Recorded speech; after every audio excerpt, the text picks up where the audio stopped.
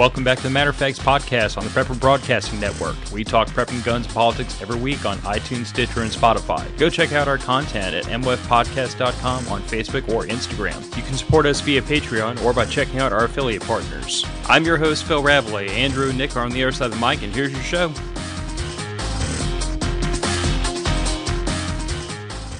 So you know what's really annoying is when you remember one thing and you forget something else. And I actually changed the intro for the audio podcast, but I completely forgot to change it here.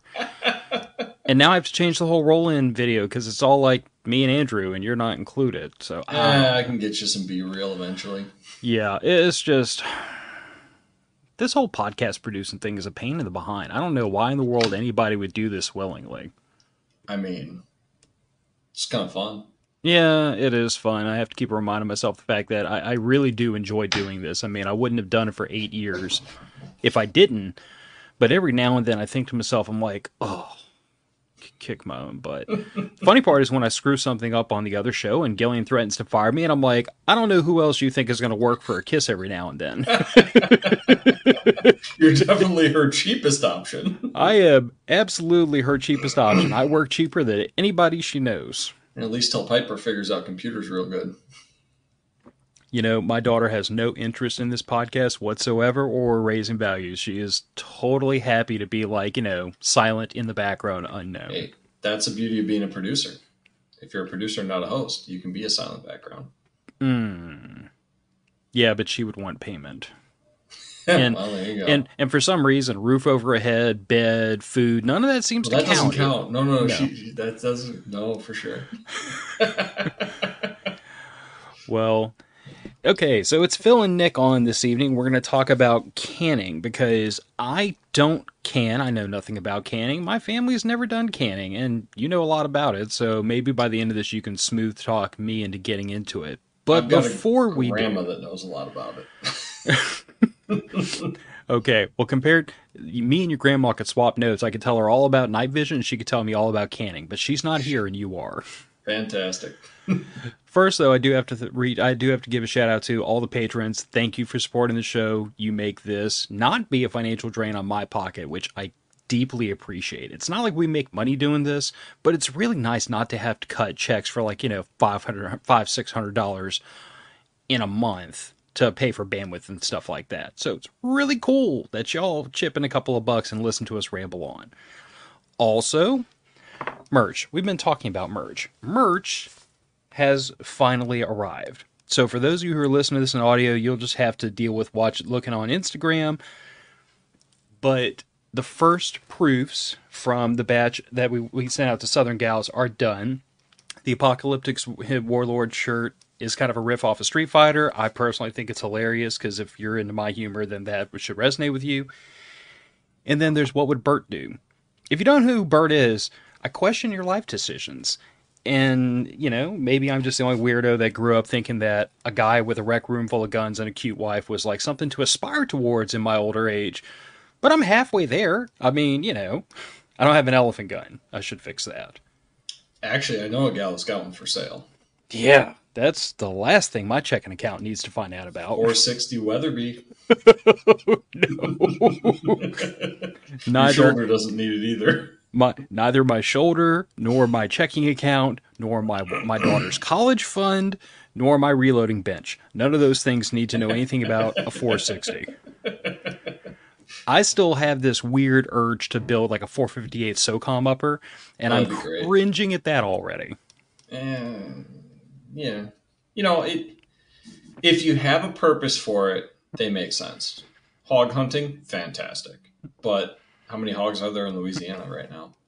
Honestly? Yeah. I almost got a call from my wife's uncle to go out there with my night vision rig and smoke a whole pack of them several months ago. Well, it sounds like you have justification.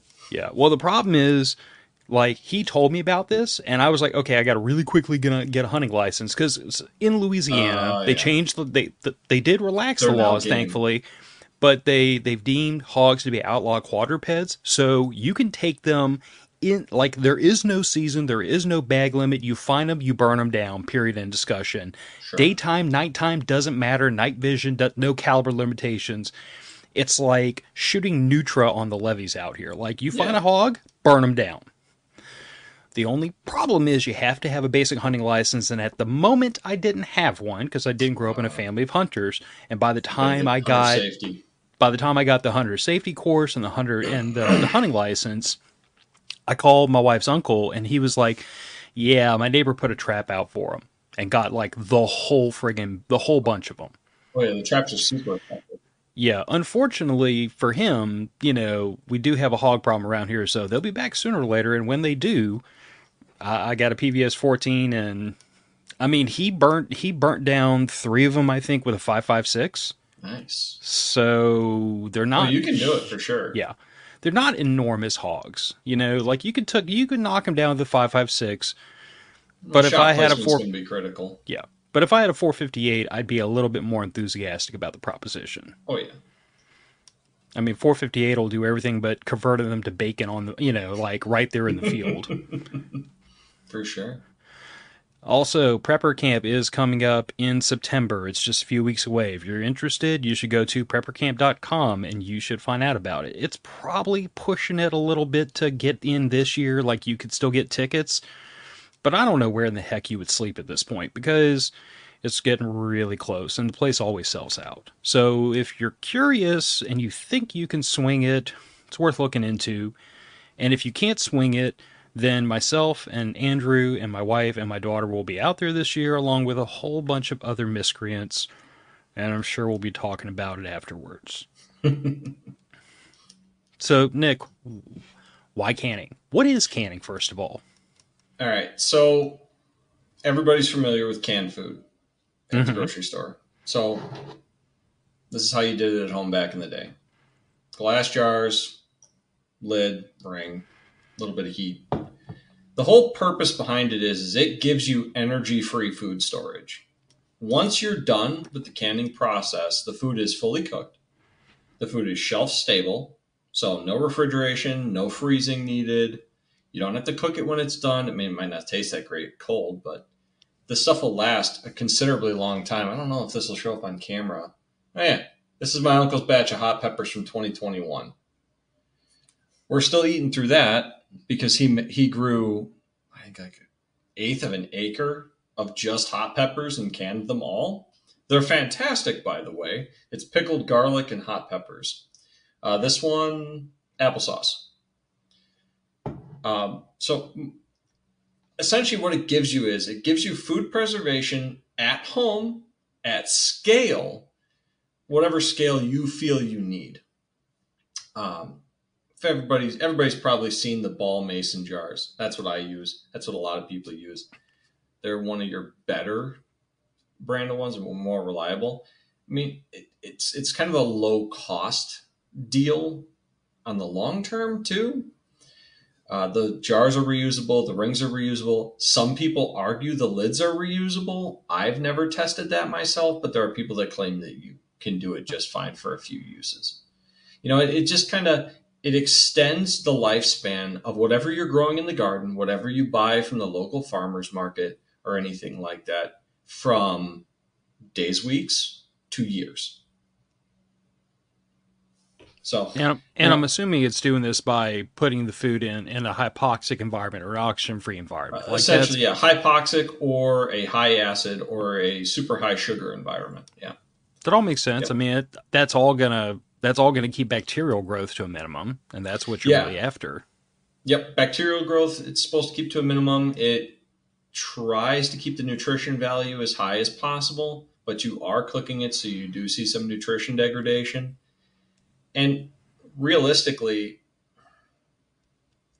as far as from taste perspective, at least over the course of time that I've had canned food on the shelf, I've never noticed any taste degradation over the course of I think the oldest home canned stuff I've had has been 5 years. Granted, that's not what the USDA recommends you do, but it's worked for me. To hell with the USDA. Yeah, it works for me. Well, I guess my question is like, and I'm sure you're probably we're gonna get into this more later, Hmm. but like, does the shelf life and the amount of taste degradation change depending on what you're canning? Like, because I know that like my food storage method has always been fridge, freezer, deep freezer, Sure. and then dry storage is Yep. really a lot of where we have a lot of our stuff, and that's like we've tried to expand beyond just beans and rice, but that's a lot of our dry storage because the way I grew up, we always planned for, The freezer to fail. well, not just that, but like the way I grew up, we grew up on the Gulf Coast. So Hmm. it's never if you're going to catch a hurricane, it's how many years are you going to go before you get the next one. Or the big one. Yeah, or the big one. And the big one can knock out power for weeks on it. Sure. So you No just problem. automatically assume if you don't have a generator, everything in your fridge and freezer is gone. If you do have a Yep. generator, your days are numbered. Like we've tried to make that a little bit more robust over time, but at the end of the day, like if the power was out long enough, everything in our fridge freezer and everything in our deep freezer is going to go, and we're going to be back to dry goods, which is why I've always put the majority of my effort there. But I know from dry goods storage, there's certain things you can get away with storing for a good long time in a bucket with an oxygen absorber, Sure. and there's other stuff that in the exact same environment, oxygen absorber, no sunlight, no moisture, it'll still go bad in say 6 months, whereas other things will last years. I have not found anything that I have home canned, either pressure canned or just water bath canned, obviously, depending on what it is, determines whether you have to do water bath or pressure canning. And we'll talk about that later. But I've not found anything that didn't get better over the course of 6 months to a year. And I've not found anything that I was disappointed by after 2 years. 5 years, peppers and pickles, they get a little soft. That's basically what it is. You lose the crunch on your pickles, Mm. in my opinion. Potatoes, the two times I have tried that, they didn't last that long because it was really easy to make mashed potatoes out of them. It's basically you just chunk up potatoes in a slightly briny water, pressure can that, stick it on the shelf.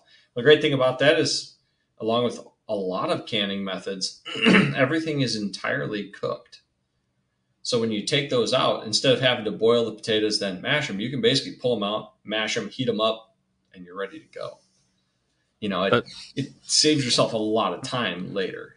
yeah, I mean that also sounds like, especially given like what I imagine most people are going to use canning for is going to be like beyond the pantry food Mm-hmm. preservation, like in an Yeah. emergency. And in that situation, if it's already cooked and may not be the greatest taste, but you could eat it Mm-hmm. straight out of the can, then Oh, that's 100% saving you can. you wood, propane, fuel, or whatever else you need to make fire to heat up the food. I mean, that And makes even then, sense. you're not cooking it; you're warming it. So, like your canned green beans, you get green beans fresh out of the garden. You got to boil them, right? Mm. Soften them up a little bit. You don't have to do that with canned green beans. You take them out of your home canning jar, dump them in a pot, warm them up till they are slightly above lukewarm or whatever your family likes, a little bit steaming hot, but you don't have to boil them for 5 or 10 minutes. You ready to go. So sweet corn. We do sweet corn fairly often. A few years ago, one of my coworkers, associates, an old family friend of his, grew way too much sweet corn for any sane family to eat. So they were giving it away in like the big Rubbermaid tubs full, and just dumping those Rubbermaid tubs in the back of people's cars and trucks to get rid of the stuff because it was going to go bad sitting in the field. So I got 2 or 3 Rubbermaid tubs, went ahead and blanched it, cut it off the cob, threw it in the jars, pressure canned it, and we're still eating that corn. It's been 3 years. Granted, we don't need a whole lot of corn, just me and my wife. The little half pint jar or whatever of it is good for us for dinner. But I haven't had to buy sweet corn in 3 years, and it tastes just the same. Doesn't All take up right. any freezer space. To me, that's the real gem though, is because like I've I mean, I've got like a can rack, and I've made a Hmm. point of like trying to reserve freezer space for things that have to stay frozen. Yeah. So it's tons and tons of like bacon and sausage and beef and chicken and butter. You can can most of that too. Can't do butter at home. But if you want to, you can do, like, say, your stew meat. Hmm. You can can that at home in a pressure canner. Um, it's not the easiest thing to do because you got to cut it all up, season it all, pack it. Not a lot of people like dealing with large quantities of raw meat, and you do have to have a pressure canner. I mean, that kind of can up the danger factor a little bit, which is another thing I wanted to talk about. Some of the stuff that can go wrong with home canning. Look, you're dealing with hot things, you're dealing with glass, you're dealing with a lot of cutlery because you got to cut up all of this stuff. So, obviously your normal safety precautions for boiling water, normal safety precautions for having glassware around, normal safety precautions for having heavy duty cutlery around. Well, When my and family does applesauce, this is one of that jar there. We'll usually do a couple bushels of apples at a time. So it's a half a dozen people at my grandparents' house, and uh, all playing around with knives, slicing up apples, cutting up apples, and a couple people boiling applesauce. Now, you ever been scalded by boiling water, Phil? yes, on Okay, on several occasions. so all right. Unlike boiling water, boiling sauces and stews burn you much worse and longer. Better or So worse than boiling hydraulic fluid? Do you think? probably about the same, probably Oh, about on par, especially because, like, there, there's a lovely memory from my army days. Thank you, Nick. yeah, you do not want that. So there are two different methods of canning. One's a little bit safer than the other. Neither one of them is extraordinarily dangerous. There's water bath canning, which you can do with any of your high acid foods. So think tomatoes, think some types of preserves like jam, jellies, stuff like that that are really high sugar also kind of count. Hot peppers absolutely count. Pickles absolutely count as high acid. But when you start getting into things like meat, potatoes, soups, and stews and stuff like that, especially denser stuff like stews, High you have to protein, move high in starch. In other words. high protein, high starch, low acid. The key is low acid. And if you're worried about, is this high acid, is this low acid, go to ballmasonjars.com. They will have a recipe there for anything you're looking to can. And I do mean anything. There's also a like national food safety website that you can go to, but the ball recipes are far more all encompassing. Uh, when you get to the low acid foods, you move into what's called a pressure canner. So it's like a pressure cooker, basically, just Hmm. way bigger. There's a couple different kinds. The American, they're all American or American clad, I think, makes a 100% cast aluminum with a metal on metal seal. That's kind of like your gold standard of a pressure canner. It's got a dial pressure gauge so you can read how much pressure you're building. Then there's what you'll find at like your local Farm and Fleet, Menards, Home Depot, anything like that is a stainless steel vessel with a like little wobbler weight system that you set the amount of pressure in there based on the amount of weight you put on that little relief valve. If you follow the instructions on those and you keep them clean, they're perfectly safe. Obviously, the ones with the dial pressure indication are a little bit more accurate, but I've never had a problem with mine. I bought one of the cheap stainless steel ones with a little wobbler pressure valve system. So when you say keep them clean, I'm assuming you're referring to that pressure relief valve clean because Mm-hmm. it sounds to me like if Yeah, that gets coked up, things run away from you. it can, especially if you have a jar fail in the canner. Say, like, you've got a jar of beef stew in the canner and it cracks open and tries to force some beef stew out of that vent. It's not going to work the way it should.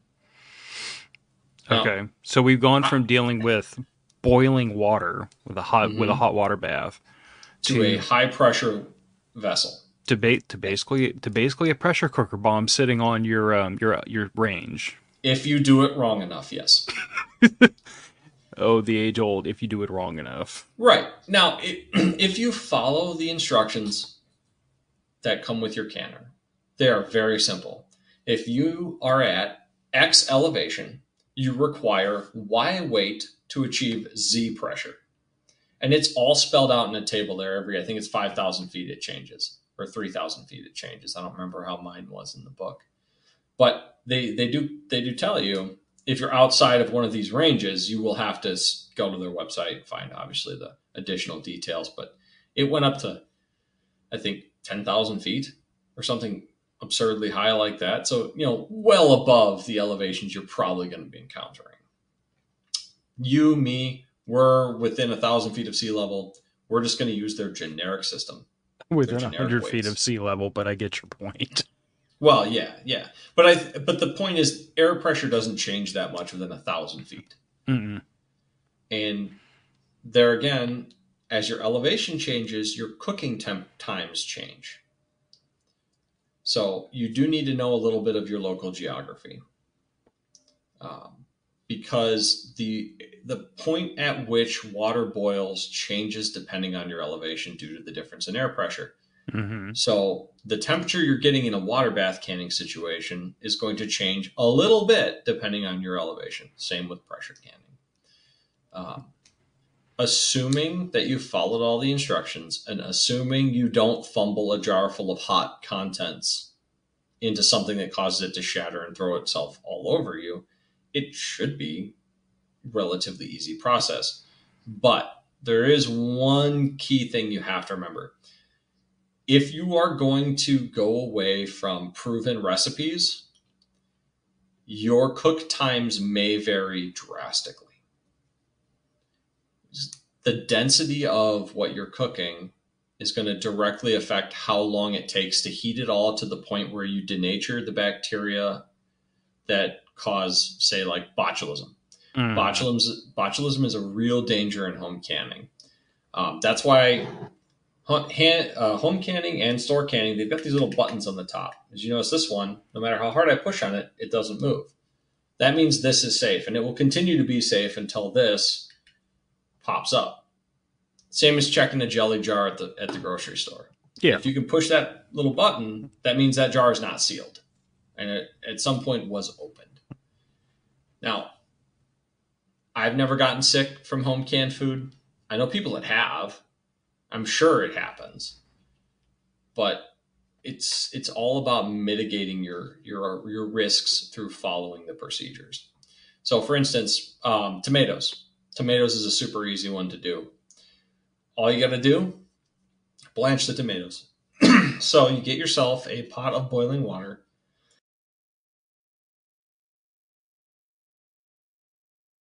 Excuse me. Sorry, allergies are terrible this season. Mm-hmm. You get yourself a pot of boiling water, and you get yourself a bucket with a ton of ice in it. You stick the tomatoes in the boiling water for 30 seconds to a minute. That loosens up the skins on them, and it kind of starts the cooking process. And you take them out, throw them in the ice bath to shock that skin, get the rest of that skin off. Then you can take it over to your cutting board, dice it up, throw that and all their juices into jars as you go. Once you get a jar full up to within, I think it's a half inch of the top of the jar, you take your ring and your lid.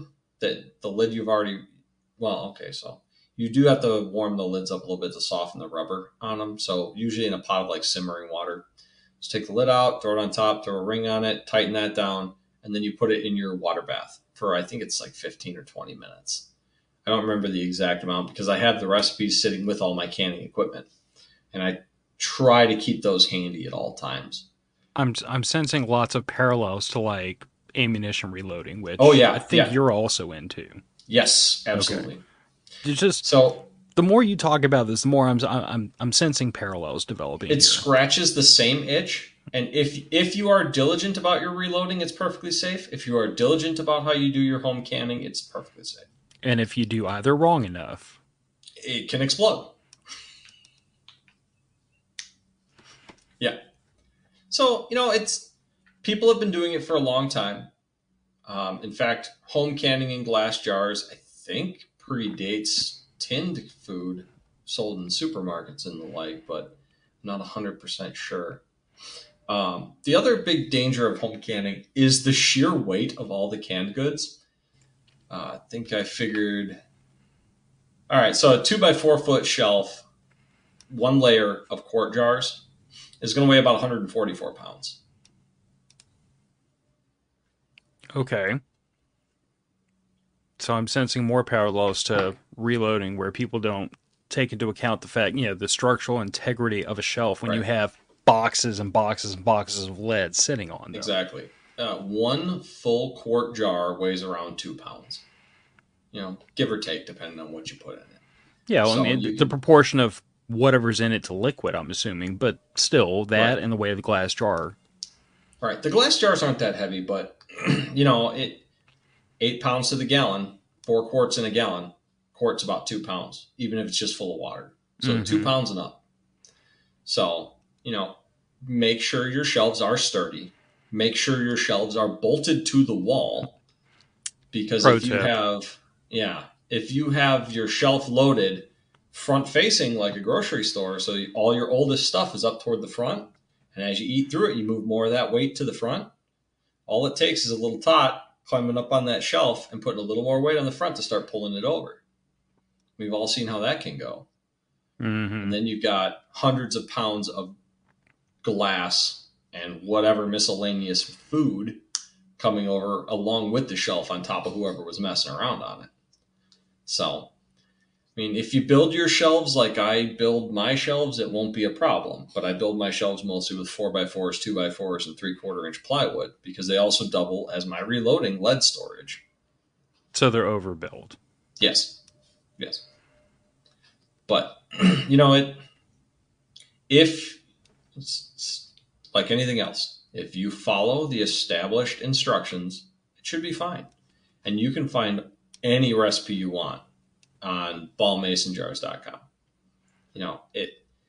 They've been in the business for probably over 100 years, and they don't publish anything that they have not proven in a lab. So you The got one that time going that the for you. liability lawyers are working on our behalf. For sure. I mean, a lot of these recipes, some of the recipes are 50, 75, 100 or plus years old. I mean, we do a homemade barbecue sauce that my great grandmother made the recipe up herself on the farm. And it's not a approved recipe by any liability lawyer standards, but it's been working well for our family for 4 generations, 3, 4 generations. And nobody's gotten sick off barbecue sauce. So we got that going for us. So what I'm hearing is the first time somebody does get sick, you'll extend the cook time by 5 more minutes. 5, maybe. Yeah, Or we'll blame it on the meat. that'll work too. So, There you go. like, what do you need other than jars, lids, and rings? And So, just for the uninitiated, because like I know this because my wife goofs around with ball jars, mhm. not for canning but for other things. The lid is the thing that sits on top of the jar. The ring Yeah. is the part that screws on. So the lid is this flat part right here. That is separate. You might be able to see if I turn this sideways. This Yeah. little seam right here. This outer portion is the ring. That is reusable as many times until it gets rusty. So if it starts to degrade, it no longer tightens down good, or you smash it. They are just made of like a thin tin, so you can crush them if you try really hard. The glass is reusable until you shatter it. The lid, again, some people claim it's reusable. I don't reuse them just because they're extremely cheap. I can buy them for, I think it's 10 or 20 of them for a few bucks. So I just have a few thousand of them downstairs on the shelf. It kind of sounds like the potential in lost food is not worth trying to save a couple of pennies. To you Currently, at least. yes. Maybe in a situation where the supply chain was crippled beyond anything we've ever seen, it could be worthwhile. But, to me, it's not worth it. Another really important thing you need is a funnel. I'm talking like a big funnel. They Mm. make canning funnels that are sized exactly to the various jar sizes. This is a wide mouth jar, so it's almost as wide as the entire jar. I prefer these. It's easier to get food in and out of them, especially if you got stuff like peppers, pickles, Asparagus, if you're going to can that. The longer stuff. Is there any justification to Wheat. not use a wide mouth jar other than maybe Cost. Cost. cost? The I was narrow gonna mouth ask. jars are ever so slightly cheaper. It's like $1 a pack cheaper or something like that. At least last time I bought them. I have not bought jars since, oh gosh, it's probably been 5 years since I've had to buy any jars.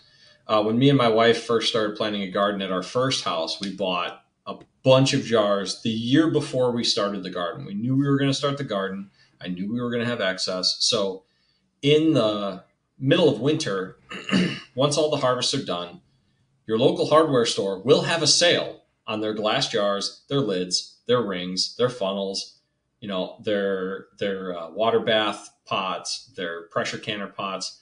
Buy all that stuff then, because it's about half the price. What time of year you said? Winter, Hmm. winter to early spring. I think I know what I'm getting myself for Christmas. Watch for the clearance on that stuff. It usually starts to happen, after Thanksgiving, after all of the major harvests are done, when the farmers markets are starting to shut down, that kind of thing. Now, down by you, it may be a little bit later than up here by us, just because of your longer growing season. Maybe a month later, maybe like November, December, something like that. But Well, yeah, it should happen. and what I'm thinking is me living in suburbia hell, I might have to make the trek up to the farmer's market on the edge of town. You'd be surprised. I mean, I would Every be. hardware store in my county carries them. Even like the little local mom and pop hardware store carries them. They might not have a lot, but if you've got like a Home Depot or a Menards or something like that, they absolutely do. Even Okay. if you have to order them online, they will probably have them online. So aside from the jars, the rings, the lids, and a good size funnel, you're going to need either a water bath of some kind, which is basically just a large stock pot, like a really big stock pot with a lid. A lot of them are enamel. They'll be in a variety of colors. They will have, when you buy them new, they will have a wire rack that keeps the jars up off the bottom of the pot, so they're fully immersed in water all the time and not directly touching the metal that is Mm-hmm. being heated. That's important. A lot of times, right by those water bath pots, you will find a hanging panel of these little jar grabbers.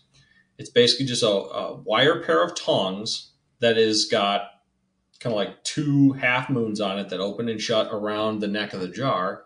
And that's what this handy little ledge and notch here are for. So you grab them right with that, so you don't have to stick your hand in the boiling water to pull the jars in and out of there.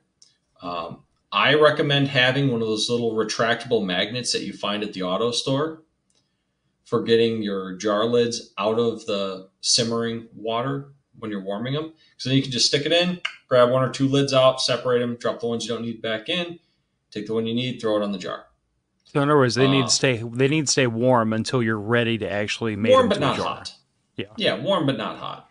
You want it, above body temperature. Some not probably not more than like 115, 120 degrees. Definitely not boiling, because you just need to soften the rubber so that it'll sit down over the glass. You're going to need a ladle uh, to pull stuff up out of the pot, dump it in the funnel. I recommend also having a bunch of garbage beach towels. The ratty ones that your wife won't let you take to the beach anymore that you used to dry the car with, those Yeah. work perfect. Lay those on top of, say, like a folding table, your countertop, whatever, just to catch all the mess. Because you're going to be taking, so if you do, say, the quantity of tomatoes that I usually do when I do it, it's like 4 gallons of tomatoes at a time, cut up and thrown in a pot and warming up. You're going to make a mess. You're going to spill stuff on your counter. You're going to spill stuff on the sides of the jars. The jars are going to be hot, especially once they come out of the water bath or the pressure canner. And that towel just acts as a nice insulating layer so that you don't shock the glass or shock your countertop. I have heard of people cracking stone countertops, putting a bunch of jars that are hot out on them because it creates so much heat that it gets like a thermal shock in the stone. I haven't Mm-hmm. heard of it happening with Formica. Um, The other thing I recommend is temperature probe. So there are canning thermometers that you can just stick over the side of the pot into whatever liquid you're making up for the canning. In the case of like tomato sauce, you want to go ahead and make sure that is as hot as possible. Up to, I think, shoot, I can't remember the temperature. I should have brought that. I should have brought my recipe book with me, but I didn't think about it. Do you think an IR thermometer would substitute? Because I know for some things It it doesn't could. behave itself very well. I don't know. I've never tried to use an IR thermometer on liquid. I don't own one. And see, I haven't either, but I mean, I have one for like my coffee roasting It because might work. you can check bean temperature really Yeah, the quickly and black easily beans with would that. probably work pretty well. I imagine it would depend on the color of the sauce. And see, my thought is almost more of like sometimes with highly reflective things, it really Right. pisses off that IR thermometer because Outside of yeah, the pot might be a problem then, unless you have like a black stock pot or something. yeah, just had that thought because I'm trying to think Yeah. around what we're saying. You could. Some people use like for jellies and jams, like a candy thermometer. That's a really fine thermometer, but canning thermometers are $4 or $5, and they'll be in that same aisle. There's a little metal clip on the side of them. They'll clip right over your pot. Makes it nice and easy. Buy once, cry once. Exactly, and it really isn't even that expensive. Um, when we got started on it, I think I put 75 or $100 total into canning stuff. We didn't start with pressure canning. We just did water bath canning of garden vegetables. So That was going the to be my next year we next grew. question. Was you've been talking a lot about like what's necessary to start with hot water bath canning, but Mm-hmm. since we already said that there were certain things you had to pressure can, is Yep. there a justification? Like, if you know this is what you're going to do, is there a justification not to just go straight to pressure canning and pressure can everything, or are there certain things you really have to hot water bath can and other things you pressure can? Pressure canning takes longer for things that you can get away with water bath canning. Okay. So in other For words, two if for if two you reasons. if you wanted to, you could just pressure can everything, but Yeah, yeah. you're gonna be I don't think that's. I don't know of anything that you couldn't pressure can. But if you're going to do like 4 or 5 bushels of applesauce, it would take you many days. Because you so the difference between pressure canning and water bath canning is that you just keep the pot of water boiling all the time on a water bath canning system. All right, you load it up full of your jars, you let it boil for whatever the time is that the recipe requires, then you pull the jars out. Well, the water's still boiling, so you just stick more jars back in, and it's almost a constant process that you can keep going. With pressure canning, you have to have a certain amount of water in your pressure canner based on the amount of jars you're going to have in there. It'll be in the instructions. Most of them have an engraving on the inside of the pot too, so that you can't really screw it up. There's a max and a min. And as long as you're between those two marks, you're okay. If you're not, pull the jar out. With pressure canning, you got your pressure pot, you've got your adequate amount of water in it, you put all your jars in it, you close it up. Now you have to build pressure. The time that it has to be in that is determined by when the pressure hits the adequate PSI rating or when the little wiggler starts to do its thing and dance around. That's when you start the timer. So, you've got to build your pressure, which adds a few minutes. Then you've got to hold at that pressure rating for a few minutes. Then you have to release all of that pressure, which takes a little bit of time. Then you got to disassemble your pressure canner. Either some of them are like screw top, some of them are twist lock. Either way, I don't know what you're going to have, but it'll be self-explanatory. Um, you can take that off. Then you can take all the jars out, put new jars in, close it up, and you got to build pressure again. Start the clock all over again. So water bath canning, you can do a higher volume in a shorter amount of time. You can also use larger vessels. So I think my water bath canner is a 30 quart, so I can fit, I think it's 9 or 10 quart jars in it. My pressure canner, I can fit 4 quart jars in. So it's more of a matter of efficiency. I suppose, why you would largely choose one over the other when safety's not a factor. I mean, it makes perfect sense. I'm thinking around the corners because And, inevitably someone is going to ask. well, you can use a pressure canner without the lid on it and use it as a water bath canner, but it's just smaller and more expensive. Mm-hmm. Like a water bath, you can use almost anything for a water bath canning that has a rack to keep your stuff up off the bottom.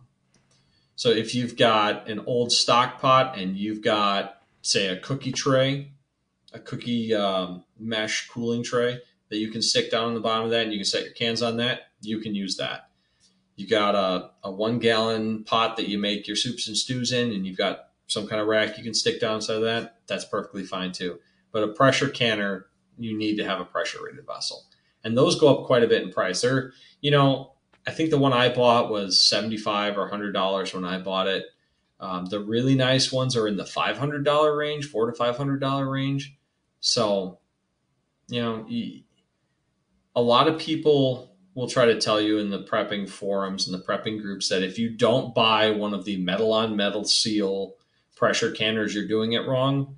I have had the same seal in my home pressure canner the entire time I've been doing canning. So 4 or 5 years. So I bought 5 of those seals.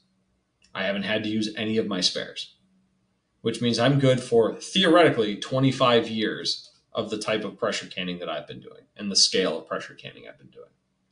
So I'm not worried about the end of days, Mad Max. If that happens, all right, fine. I'll deal with it when it gets here. I don't have the finances to prep like that. I just flat don't. What I can do, though, is I can make my life as easy as possible with the inconveniences we see all the time. Mm. And one of those things is like, I like to have a garden. I like to have fresh vegetables.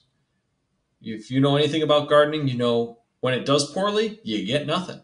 But when it does good, you get more than you could eat most of the time. Canning lets me enjoy that throughout the year, the entire time, without spoilage.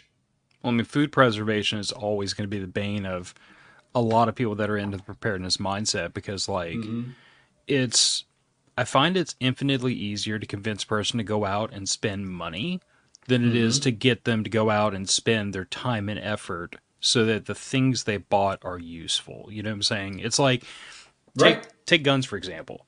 Tell a guy, new gun, and he'll usually whoop out the credit card before you finish the rest of the sentence. But the minute you say, go get training so you can use new gun, and then the interest goes downhill really quickly for most people. Well, that's because there is a chance that you will not perform like Steven Seagal. Oh, we had to use that example, didn't we? Oh, yeah. Steven Seagal is a fantastic law enforcement officer. If no one's ever seen his videos of him actually in the field, that is a treat. Fantastic. Our country gave him a badge and a gun. Actually, no, my state gave him a badge and a gun. Yeah. Thank you for that reminder, Nick. You're welcome. Maybe not our finest moment. You could do worse. We do, frequently. They just don't get TV shows. That's fair. So as far as what else you need, that's about it. When you do it, harvest time.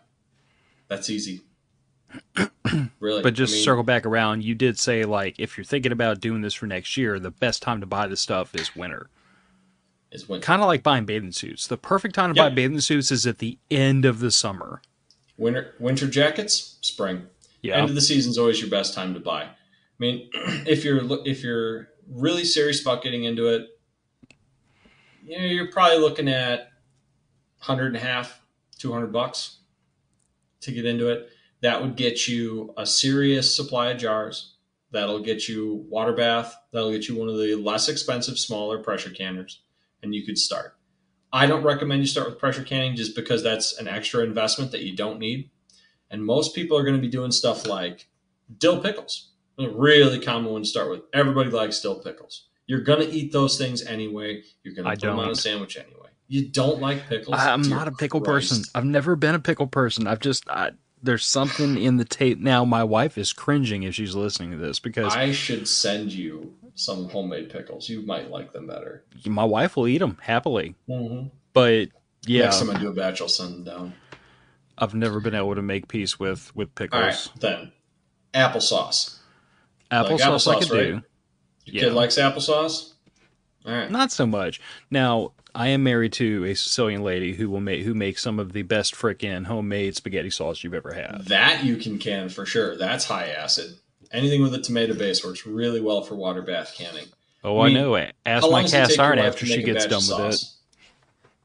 Ah, I mean, like an evening's worth of sauce and a little bit of leftovers. I don't know. Mm-hmm. Not too long. Well less than 45 minutes.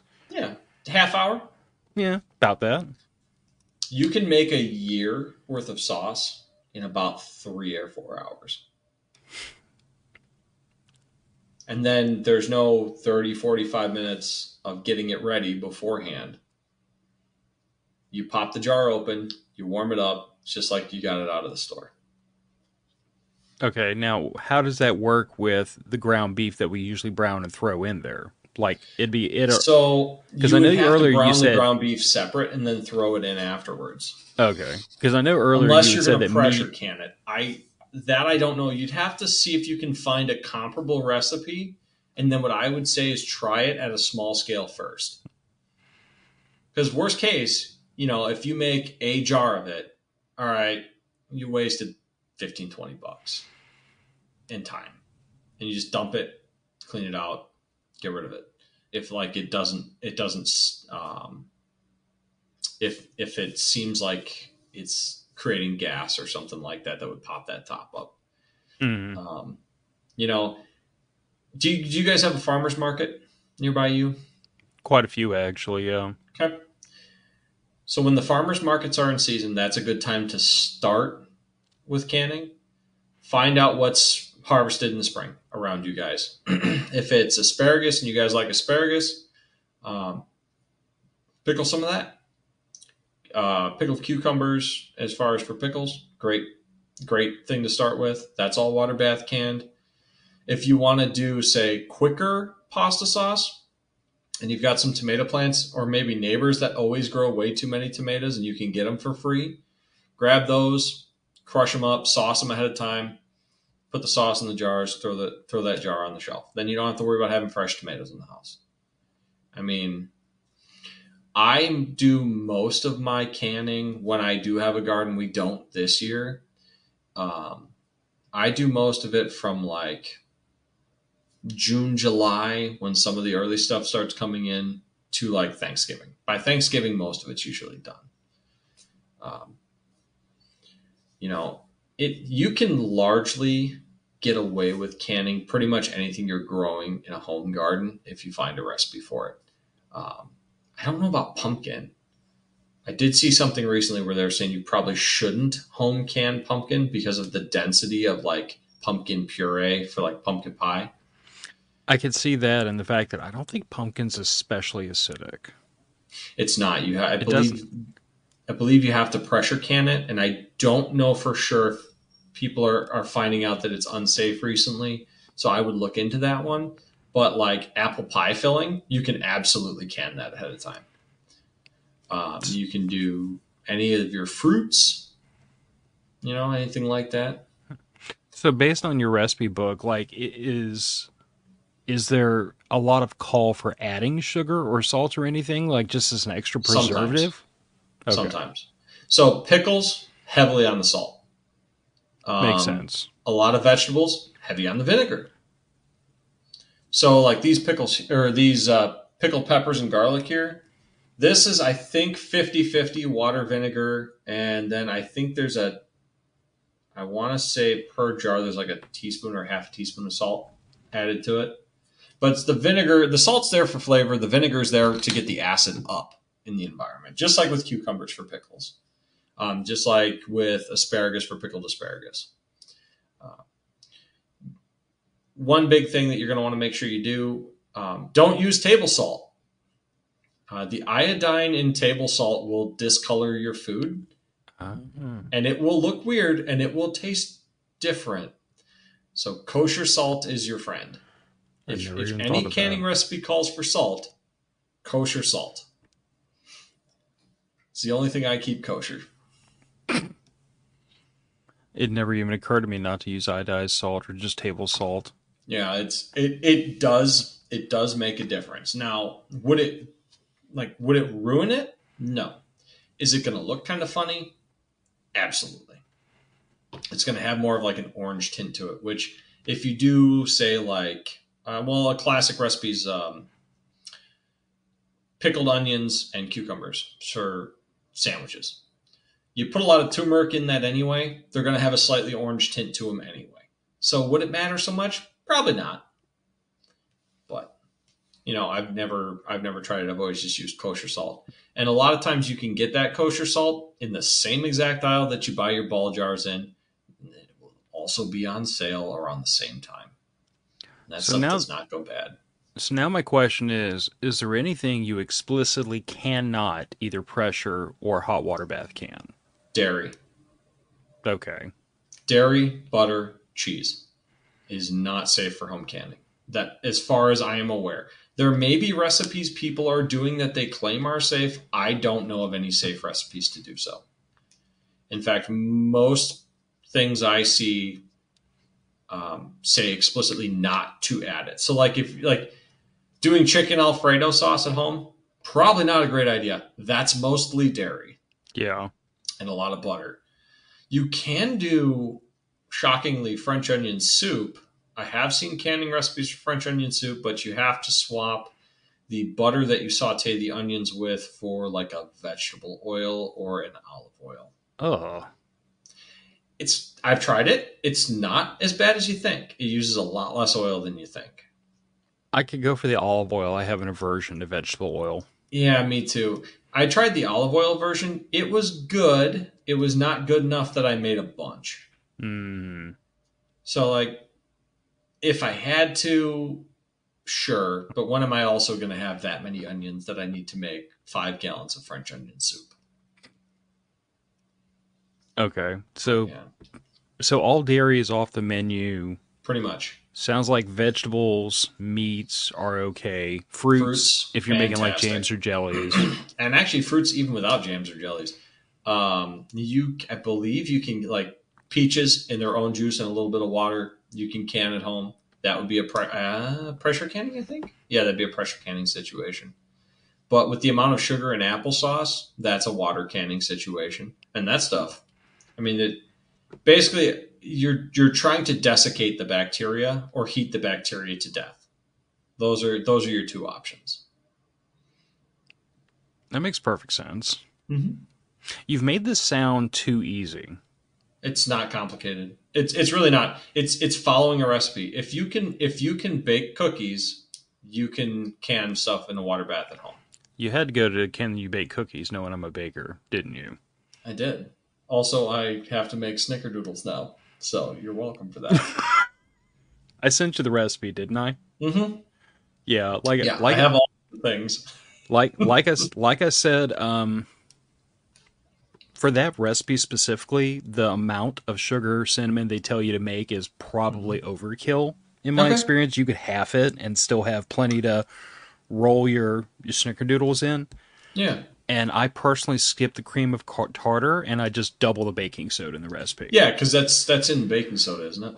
Yeah. Well, but what happens is that the amount of cream of tartar that they're telling you to add, Mm-hmm. doubling the baking soda does not replace that much cream of tartar. So it comes out a Oh, little okay. bit less tangy, which Okay. I prefer, and it makes them a little fluffier because you're Sure. basically putting in more baking powder, less Yeah, cream of yeah, you're tartar. double rising them. Yeah. Yeah. I mean, I love them that way. My daughter got a wild hair behind one time and asked me to add chocolate chips to the snickerdoodles. Huh. I don't recommend it because they weren't bad, but It's the not choc snickerdoodles. well, the chocolate chips totally obliterated the taste of the snickerdoodle. So they just tasted like chocolate chip cookies when they were done, which Yeah, she I would wasn't think really mad so. about, I but they weren't mean, snickerdoodles. I love chocolate chip cookies, so Yeah, but there are easier ways to make chocolate chip cookies. But anyway, if your wife wants to get into canning, if you want to get into canning, your daughter wants to get into canning, you can even can some of the stuff that she harvests in her wild edibles. It See, and this is why I need to get her on the show to talk about this, because like a lot of the stuff she does, she's actually making like tinctures out of. So she's basically like basting the stuff in like Right. very highly refined vodka for Right. a week at a time or so, and then And once she that is jars a that up, form of jarring, yeah. yeah, and once she's done with that, it's basically shelf stable forever. Because when does vodka Right. expire? When you drink Never.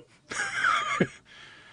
Yeah, but no, I mean, canning has always been one of those things that like I've never dipped my toe into because I've always been, you know, sometimes we get into a comfort zone, and my Yep. comfort zone has always been can rack and dry goods because Yep. it's what I grew up, it's what I've been Well, doing for it's easy. years. It's low effort.